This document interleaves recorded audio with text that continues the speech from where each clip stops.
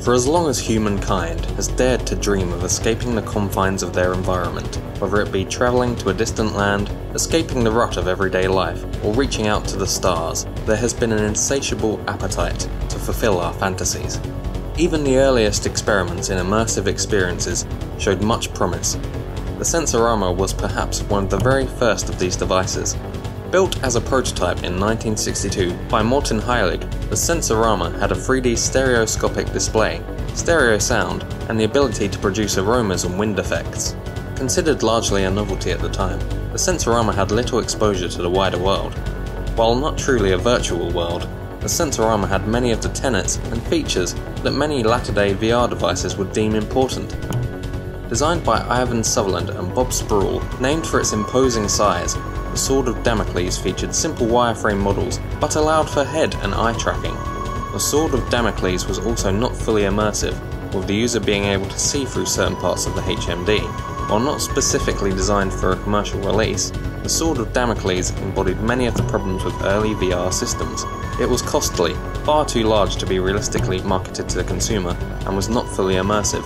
In the subsequent years, and with the advent of video game technologies and faster and more powerful CPUs, VR once again saw a revival. Many video game companies decided to try their hand at creating their own VR experiences. Some designed for arcades, and a smaller group designed for home markets. One of the most notorious and ill-fated examples of the time was Nintendo's Virtual Boy. Released in North America and Japan in 1995, the Virtual Boy was somewhat unique in that it acted as a console rather than a peripheral. As a result, the system was priced at around $180. This price was a lot to ask for a relatively unknown technology at the time. Price and lack of software support eventually signaled a death knell for the Virtual Boy. The failure of the Virtual Boy sent a message to major hardware developers of the time: VR was a dead end. This setback did not deter some developers from chasing the dream of immersive VR. From the mid-90s to the late 2000s, many smaller companies tried their hand at creating their own VR head-mounted displays. Many of these devices suffered from similar problems. These included, but were not limited to, motion sickness, latency problems, small field of view, cost, and size. This is where Palmer Luckey becomes important. From an early age, Luckey had a keen interest in technology, especially when it came to taking it apart and rebuilding it. By using his technological expertise, Luckey spent time repairing and selling iPhones, accruing himself a small fortune in the process. The money from this venture ultimately funded his interest into VR, amassing possibly one of the largest collections of VR HMDs in the world. Luckey gained a unique insight into where VR had gone wrong and right in the past. Taking his knowledge of technology and the love of VR, Luckey set out to create his own VR system that solved all of the problems of the past and answered the questions of the future. Prototypes were a mixture of reverse-engineered devices and others built from the ground up, using individual components. Time spent on internet forums discussing his latest prototypes eventually led to a chance encounter with John Carmack. Carmack was renowned as the co-founder of id Software, as well as the lead programmer for multiple video games, including Doom, Wolfenstein 3D, and Quake. Luckey and Carmack started discussing their own insights and experiences with VR, with Carmack seemingly working on his own ideas at the time. In an interview with Eurogamer, Luckey said, "But he ended up seeing my head-mounted display work and asked me, 'Hey, what you have looks interesting, is there any chance I could buy one?' He's John Carmack," Luckey snorts. "I just gave him one instead, you can't turn him down." This was to be a turning point in the development of what would later be known as the Oculus Rift. Later that year, Carmack decided to show one of Luckey's prototypes at E3, the biggest video game showcase in the world. This act of public support was to further help ramp up publicity for the device. In Carmack's own words, "When we look at that now, it was clearly the inflection point." Emboldened by feedback from E3, Luckey decided to leave college and form Oculus VR in June of 2012. This was to kickstart the next stage of development. August 12th of 2012 was to be a defining year in the history of VR. This was the official date that the Kickstarter page for the Oculus Rift developer kit was created. Kickstarter allowed backers to pledge money to support the project, or to receive developer kits for themselves. These developer kits contained the prototype headset, which at the time featured a resolution of 1280 by 800 pixels, an LCD screen, and no positional tracking. This iteration of the Oculus Rift was light years ahead of any previous VR HMDs. The low resolution screen resulted in users seeing the screen door effect. This is where the black lines between pixels become visible, as if the user was looking at the image through a screen door. The head tracking was praised. It was noted, however, that while the Oculus could detect how your head was angled, it could not detect where your head was. This was problematic. Users would often try to lean in on virtual objects, as they would in real life, only to be disappointed when the display would not mirror this action, shattering the immersion. The Oculus Rift also required an external control box.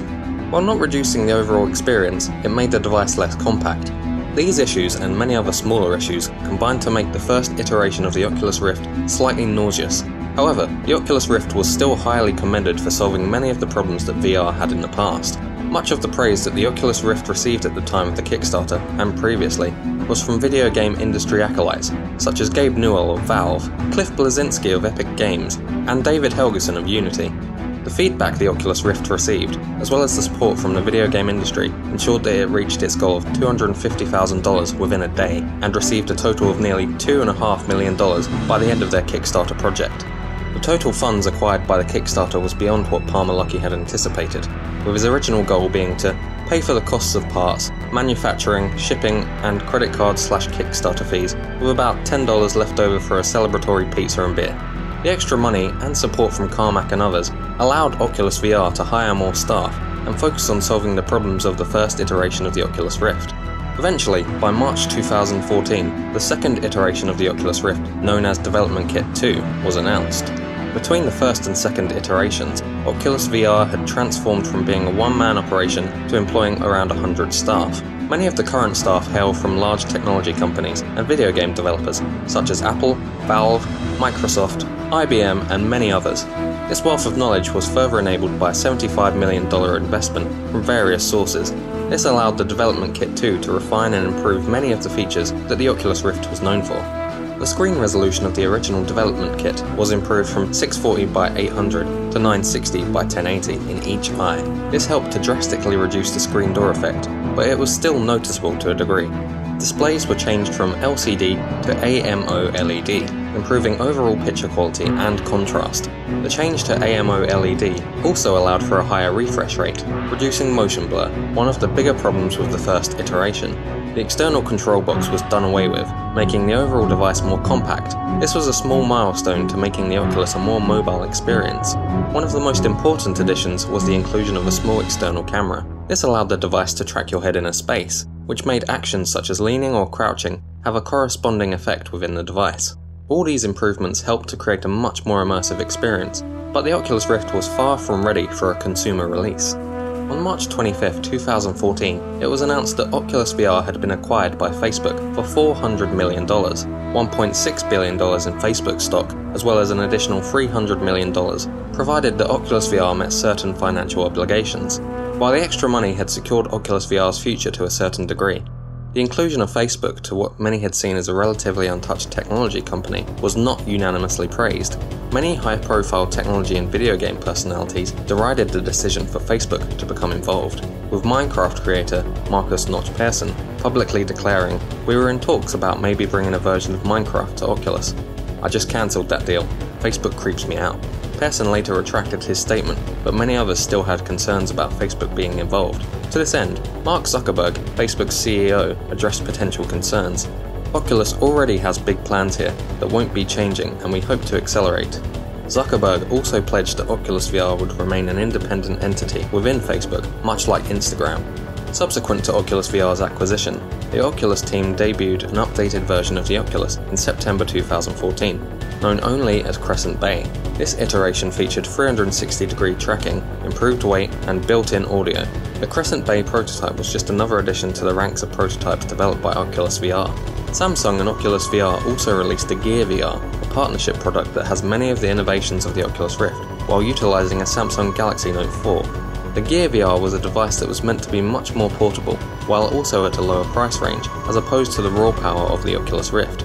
While less of an Oculus VR device than a Samsung one, the Gear VR shows the willingness of Oculus VR to partner with other large technology companies. This may prove a useful insight into how Oculus VR may develop the Oculus Rift technology and brand over the coming years. In 2015, Oculus VR announced that the Rift would most likely ship in 2016. This turned out to be true. The consumer version of the Rift was finally announced and advanced pre-orders could be placed, starting at $599. It is expected that the Rift will be in the hands of the consumer by July 2016, with a whole new set of upgrades and extras. This includes improved resolution and 360-degree tracking. The consumer version bundles with an Xbox One controller and 2 games, Eve Valkyrie and Lucky's Tale. Further down the line, the Oculus Touch controllers will be released, with hand tracking at the heart of this device. This will allow the user to feel more immersed in the VR space. It is yet to be seen whether or not the Oculus Rift will be as successful as the developers hope it will be, but perhaps in a few years' time we will look back and say, the VR revolution started here. Think VR is a fad? Want to see more features added to the Oculus Rift? Let me know in the comments. If you enjoyed this video, be sure to like, subscribe and share. I'm Fractional Bruce. Thanks for watching.